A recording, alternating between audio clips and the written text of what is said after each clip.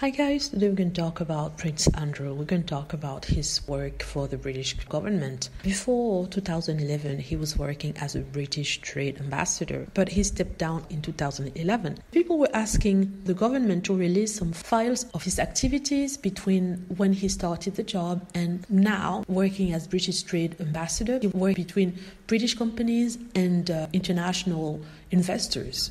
When we say international investors, think about Russia, think about Saudi Arabia, think about Hong Kong. So because of the Epstein scandal and the fact that he was under taxpayers' money, a group requested about his work during that time and they got an answer back. The answer is no, and the file will be sealed until 2065. So why seal the files? Why seal it if he hasn't done anything wrong? A government, which is a Tory government, which is pro-royal family, has decided that the public didn't need to know about that, even if he was accused of the vilest things recently, and people wanted to know how deep his involvement with Epstein was and how often he traveled there, and what actually he did when he was the ambassador for trade for the United Kingdom. But the government, the Tory government, the same Tories who wanted to reestablish his security at taxpayers' cost, has decided that no,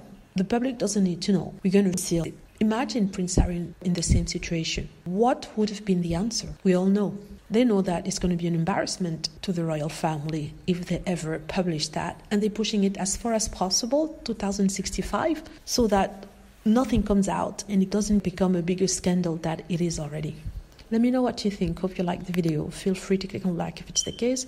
Subscribe for more videos and click on the notification bell to be notified when I post a new video. Thank you.